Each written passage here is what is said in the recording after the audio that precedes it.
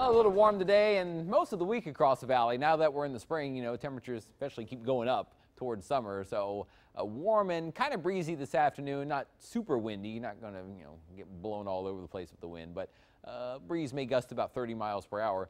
Sunshine back today and dry weather. And it looks like the dry weather probably all week long. There's almost no chance for rain.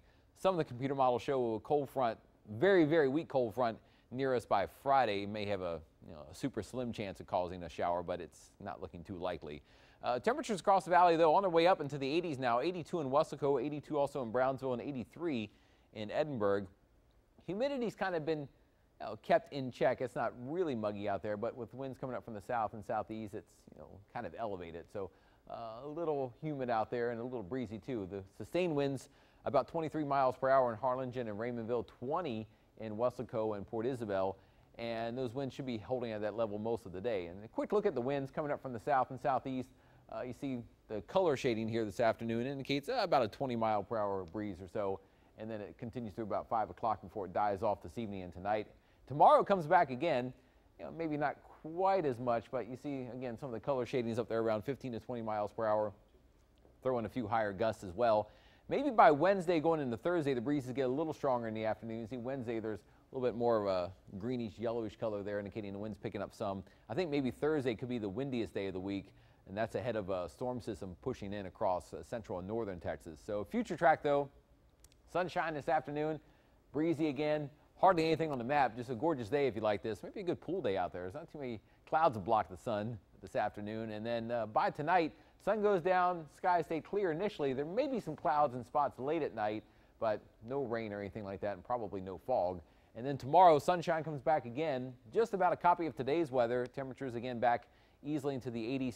Some spots, especially from McAllen, Mission, or so westward into Starr County, may reach about 90 to 92 degrees for a while in the afternoon.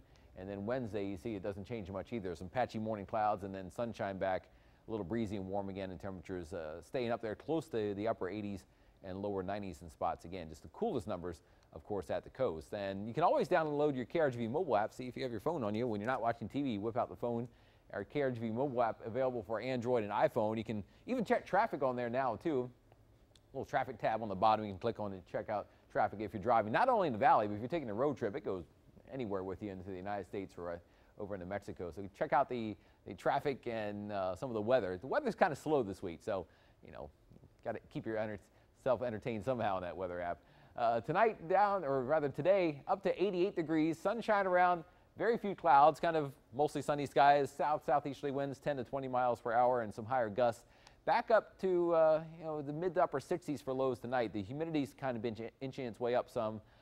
So nighttime temperatures coming back up and staying into the 60s all week. So partly cloudy skies around, or mostly clear skies, but some clouds possible late at night. And first 15-7-day forecast, warm and maybe getting a little bit warmer over the coming days.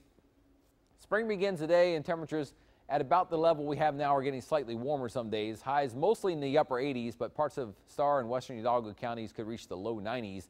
The windiest day could be Thursday, and the storm system passes by to our north. The tail end of the cold front, like I said, has a super slim chance of maybe one shower somewhere around this Friday, but it's looking like the air is going to be way too dry to cause any rainfall. Any bigger rain and thunderstorms will be up in central and northern Texas. By the weekend, that front doesn't do too much to our weather. It kind of keeps it warm and sunny, and temperatures still near 90 degrees with lots of sunshine around Saturday and Sunday. So the warm weather is here, and we'll keep tracking it, see if there are any changes in the winds, too, coming up in your first 1-5 forecast on Channel 5 News at noon.